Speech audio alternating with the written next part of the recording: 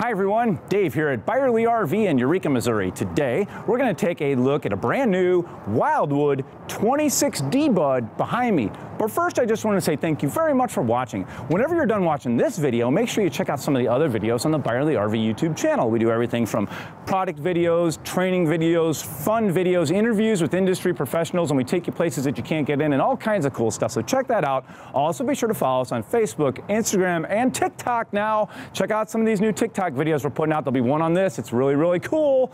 So anyway, keep up with all the latest news and videos here at Byerly RV. Watch the monthly update on the first of the month every month. You get to meet Mike, the guy behind the camera and the guy that actually makes all this happen.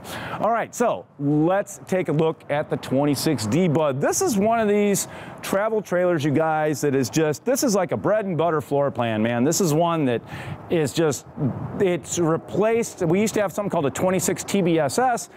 At the time, that was kind of the bread and butter floor plan that we always had a lot of, and this 26DBUD this is what it's evolved into now, but this is a very, very common half-ton towable bunkhouse. I say half-ton towable just real quick, because I always kind of forget this, and I want to make sure to start doing this, you guys. I wanted to tell you what the unloaded vehicle weight of this is.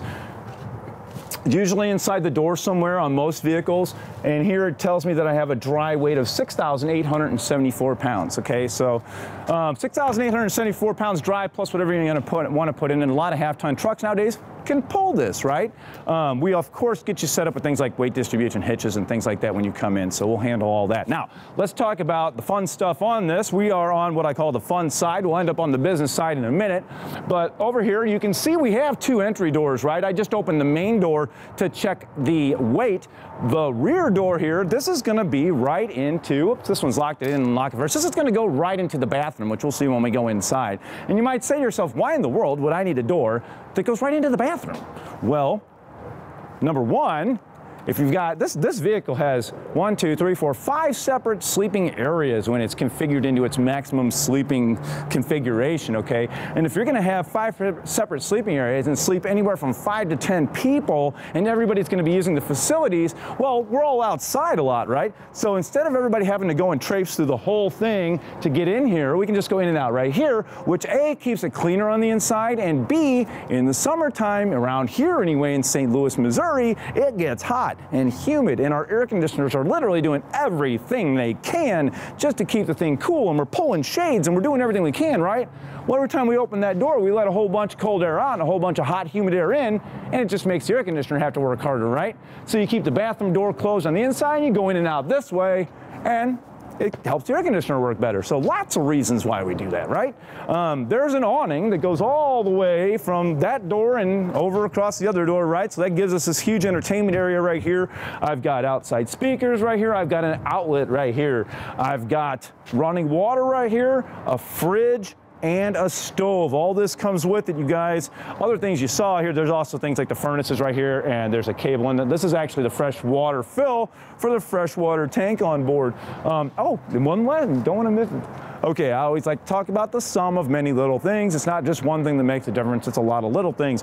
Wildwood. This is a product, guys, I've been at Byerly for 17 years. We've always had Wildwood. We could have replaced it, but we don't need to. Why? Because it's great, and they keep getting better and better. And so there's a lot of little things that'll make a difference. And like a little thing is the fact that we have the exhaust over the stove, exhaust to the outside. I say that because there's other products in its price point where they just recycle. It doesn't actually exhaust to the outside. It's a little thing, but it's the sum of many of those little things that makes a difference, right? Things like the nicer step, the larger grab handle, large storage doors on this. We've got the other side that you need is smaller, but this side we need a big door, right? So I can get bigger items in and out. This vehicle actually comes with the jacks and the little cranks and things that we need for things like our tongue jack if it fails. There's a special tool in there for these really, really cool, I probably should have put these down, forgive me, but this has something called JT strong arms on the stabilizer jacks, okay? So 4 stabilizer jacks, regular scissor jacks. That's what most campers have, right? This has a feature that is currently standard equipment. I say it that way because I can change it any time. In other words, once they run out of JT strong arms, they probably won't be on here anymore. But right now, currently, they're coming with these. And what that does is that gives each one of these jacks another attachment point to the frame, and it's actually opposite of the way the other attachment points are. So it really, it's actually one of the best aftermarket stability things out there. And it used to be really expensive because you had to pay just as much to put it on as it was to get it. But it's coming standard on these Wildwoods, at least for now, which is cool. And this is kind of cool, dry erase surface, you know. They're like, okay, you know what, we can write on this with a dry erase marker, so let's tell people that. Anyway, around front, space for batteries. That's something we provide here at Byerly. You know, when you do buy this thing, we will fill the bottles, put a battery on board, and train you on how to use everything. Nice power tongue jack up front. I've got two, always check, folks. 20-pound bottles. See why we always check? Which are cool, actually, because those are a lot easier to, if we wanted to exchange them and get them refilled, actually. It's pretty easy. This is the other side of our storage compartment. It's still nice and wide, you know, because if you can't fit something in there, it doesn't matter how big a storage compartment is if it doesn't fit through the door, right? Now, along the business side here, I call it the business side because this is always the side that has your electric hookups and your water hookups and things like that. So back here, we use a little adapter, plug into an extension cord. We've got our tank dumps right here, so I can see that we've got a black, and actually looks like we've got two gray tanks down there, which is cool. It means we have a galley tank. I've got cable satellite in. If you're going to use portable satellite or something like that, it does have to be wired for that, which we are. And then I've got a city water connection, right? This is where I connect my hose if I've got water at my campsite. And then I've got a black tank flush out right here. Guys, this is something that, you know, now that I have my own camper and it has one of these and I have a clear elbow on it and I can actually see what this thing is doing, the black tank flush out is something that it's really nice to have, guys, because the black tank is the waste from the commode, okay? And you can imagine over the years how challenging it can be to keep that tank clean. Well, a flush out helps to flush it out and keeps it clean, right?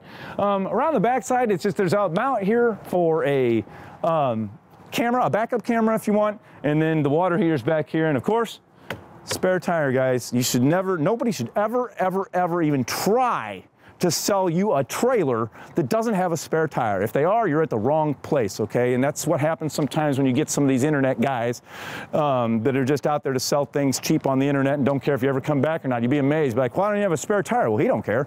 So anyway, that's the outside of the Wildwood 26DBUD. Let's go check out the inside. Okay, you guys, inside the Wildwood 26DBUD, we are going to find a lot of those little things that make a difference. And these are things, this is a vehicle that we've had here for, I've been at Byerly for 17 years. We've always had Wildwood. We could have replaced it, but we don't. Why? Because they continue to improve. They continue to incorporate ideas that we've told them, and you're gonna see a lot of that in here. Like I said, I may have said this or not at this point, but this has essentially replaced the 26TBSS, which was an incredible floor plan. It was like a bread and butter floor plan. Now the 26DBUD is that. So let's take a look. We'll start right here at the door. This is gonna take a few minutes, guys, so stick with me. There's a lot of cool stuff here. Right in the entryway, we have a standard monitor panel with water pump, water heater switches, light switches, slide out awning controls. And then here we have a dimmer switch, you guys. So this is really cool. And this is one of those examples of what they've incorporated into something even at this price point. So it's nighttime, we're camping, we've got a campfire going outside, and when you walk from the dark outside into here, even one LED light at full strength is enough to ruin your night vision, you know? So by taking these lights and dimming them down really low, you can walk in and out and in and out, and it doesn't ruin your night vision. It's actually really cool, right? Before I move past it, I want to show this. You know, they like the inside of their cabinets too, which is really nice. This is really extra pantry space for our kitchen, right? You never can have too much pantry space. You never can have too much counter space. You never can have too much storage space, right? We've got a really super nice double bowl sink here with a sink cover residential faucet. I've got room underneath here for trash cans, okay, which we don't always get. Now this is cool, you guys. Like, first I was like, wait, there's no drawers. that's okay. You know what? There are drawers. They're right here behind this door, all right? So, wow, that's a really nice long drawer too. So here's the thing. If you've ever had a camper before and you've gotten to your destination and you've opened the door and one of your drawers was on the floor because it came out while you were going down the road, well, guess what? This one's not gonna do that, right? Nice cabinetry on this, you guys. We've got nice stainless steel appliances, as you can see. We've got a stainless steel microwave. This is just a really super nice range with, we have an oven light in our oven, so that's something that we didn't get before. Fridge, Everchill refrigerator. So this, you know, we used to have RV refrigerators. We still do have RV refrigerators. Your RV refrigerator is gas and electric. It is an absorption fridge. It needs to be leveled to work properly. It takes a day to get cold, but it is very efficient once it's going, right? And it also takes up a lot of space. So then you start to see residential refrigerators and things, and residential refrigerators are great, but they require regular electricity, which means you need an inverter to run it off of a battery. And let's face it, they were made to be in houses, not campers, right? So here is the Everchill 12 volt, which means it'll run on a battery, compressor driven RV fridge. So compressor driven means that it gets cold quickly and it doesn't need to be leveled to work properly. It also, this is about the same size as an 8 cubic foot RV fridge, but we have a 10.3 cubic foot refrigerator with a much, much bigger freezer. So we've got room for ice and ice cream in the freezer. I love it. Little latch here to keep it closed while we go down the road. Below that, circuit breakers and fuses. You know, we give you full training when you come to Byerly to pick up a camper, so you're here for, you know, a couple hours while you learn everything. This is just even, again, more, I say pantry space, but also I can see this as being like my towels, bedding. There's a lot of places to sleep. We're about to see a lot of places to sleep in this thing, so you need places for things like that as well. But on our way to that, we see our digital wall thermostat. This is going to control our air conditioner. Our air conditioner is ducted in the ceiling, and our furnace is ducted in the floor. This is going to have the accessibility underbelly, so you've got a fully enclosed underbelly with hard plastic panels that you can remove, which is really, really cool. And they point a heat duct down there. The bathroom here, guys, I'm going to go ahead and walk in because it's big enough. We've got our entry exit to the outside, right? We've got a nice little sink. This is a nice, the mirrors, this nice stainless finish, which looks cool. And then, you know, so many times, it used to be, if you got a bunkhouse, it had a tub, and if you didn't, it didn't, right? And so many folks were like, I really don't want the tub, and they wanted a bigger shower. So here we have a very, very nice, this thing is wide, you guys. Big, big shower, which is just great, and a porcelain foot flush commode. So porcelain's really, really nice. Cleans up better and everything, right? Here we have our double over double bunks. I say that these are adult-sized bunks with a built-in ladder. There's lights and USBs for everybody. I see an outlet down there on the wall. And then you've got this super bonus area underneath this bunk, okay? So the old 26TBSS was a triple bunk. Well, the bottom bunk was literally the floor with a mattress on it. So we have basically the same thing here. Somebody could sleep underneath there. There's tons of storage underneath there. The dog might decide to be underneath there, whatever. But that's just a great space to use for whatever you need to, okay? Now we're gonna move over here into our living area. This is called a Versa Lounger, and I will demonstrate all of that. It is currently in its configuration where we have a nice large U-shaped dinette, and then we have a standard couch over here, and all that is going to be across from an entertainment center. The Wildwoods don't come with TVs, so we let you get your own on that, so you can get yourself a nice smart TV, hang it up here, and then you can plug it into this Furrion soundbar right here. Soundbars, in my opinion, are great. This is what, I mean, if I have a small room at home and I want surround sound, I'm not going to load it up with like 12 speakers. Probably, well, I might, I don't know, but you might too. But anyway, if you don't want to do all that and you just want something that's going to sound good and create the space you need, that's what a sound bar is for, and that's why we use that. These guys have done great with that. And there's also USB and HDMI plugs right here. I've got all of my antenna and cable in and things like that right here. So this is perfect. I can plug in a gaming system, or I can plug in, you know, a DVD player or something if I want to.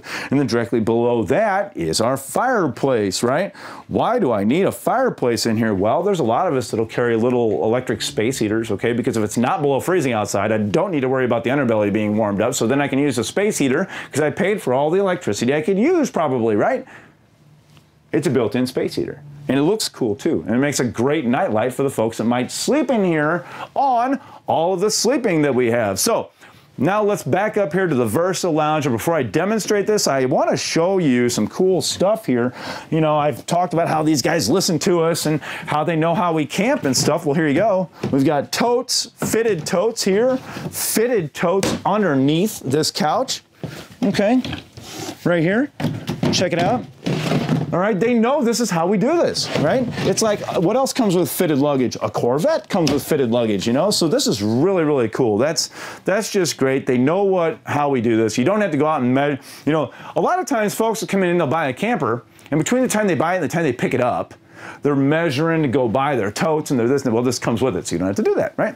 All right, now, let's demonstrate the Versa Lounger. This has 3 different positions. We have the position that you see now, which is our U-shaped dinette with a standard sofa. I'm going to convert this into an L-shaped sofa now, okay? So I'm going to remove this cushion here. I'm going to pick this up. Oops. I'm going to flip it around. Push this over a little bit, and it's just actually going to go right in here like this. Okay.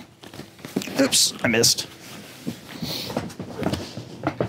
All right, and then I've got this extra little piece right here. This goes right here. This goes right here. And voila. There we go.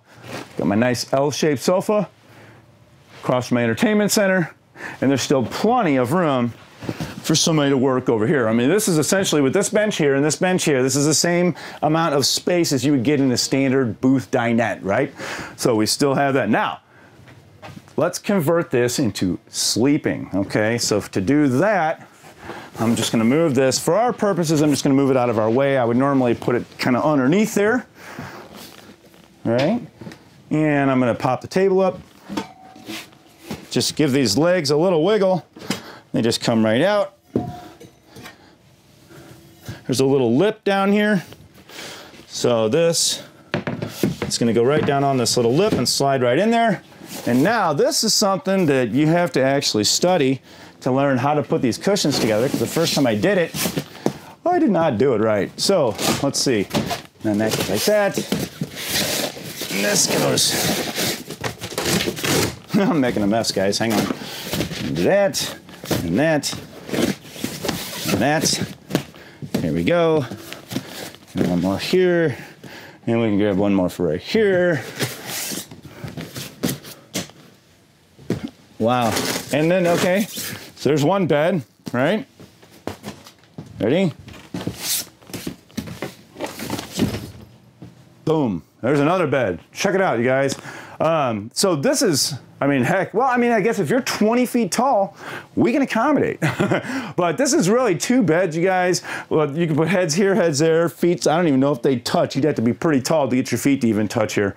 So now we've got the bunks, 1, 2, 3, 4, and then the bedroom for sleeping area number 5, right? So after all that, we have what I'll call the owner's suite right back in here. We've got a nice little pocket door, okay? And then as we come in here, we have a light switch. I want to point out, you guys, here you go, check this out. More of those fitted totes, okay? And then this also gives us access to the outside storage area. And then on that note right here, while I've got this up, you can see we have a little clothes hamper right here, right? One of the funniest stories I have is when I showed that to a customer one time, the guy looks at me and goes, wow, I can put my cooler right there. I said, okay, you know, that's cool. But we've also got access here. This is hanging storage, but they know we might want to put something down there like a, you know, some of us might have, there's an outlet in here so that if I have a CPAP or something that I need to have plugged in at night, that's what this is absolutely for. Last but not least, in here we have, if you're a little guy like me, we have a walk-in closet. Whoop. Anyway, lit, you know, but awesome, awesome closet here. I've got room to hang stuff. I've got room for, this would be a great place to pile all my shoes and stuff so they're not just sitting around. And then, of course, there is an area here for a TV. There's a plug-in up here for the cable for the plug, and then a TV backer right there so we know where to put it. Right, you guys, and of course a queen bed, you know, storage above. Everything in here is so nicely done. Everything looks so good, you guys. I mean, look at this bedroom. It just looks great. The materials they're using, the ceiling panels, just everything, you know. the Wildwood, when you compare this to everything else in its price range, I think you're going to see the value in all the things that they've done and all the things they've incorporated in. There's just so much to talk about here. Watch it again. But anyway, also, again, make sure you check out the rest of the YouTube channel, please. We've got all kinds of great instructive videos. We've got fun videos. Make sure you follow us on Facebook, Instagram, and now TikTok. Check out the new TikTok videos, you guys. We just want to try and bring you as much material in as many different ways as we can. You can check out www.byerlyrv.com for more information and for our entire inventory. Thanks very much for watching. I'll see you next time.